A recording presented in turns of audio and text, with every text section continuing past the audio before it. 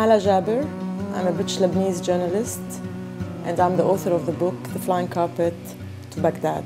The book is about a story of two little girls, Zahra and Hawra, who lost an entire family during the invasion in 2003. It's about my fight to help them, but it's also about Iraqi children who have suffered as a result of the war.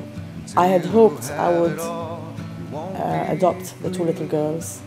However, as you will find in the book, I could not do so for many reasons. One of them died, and the other one became the sole survivor of a family of 9.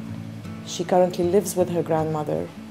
Hawra is now 7 years old, and I try and help her from a distance as much as I can.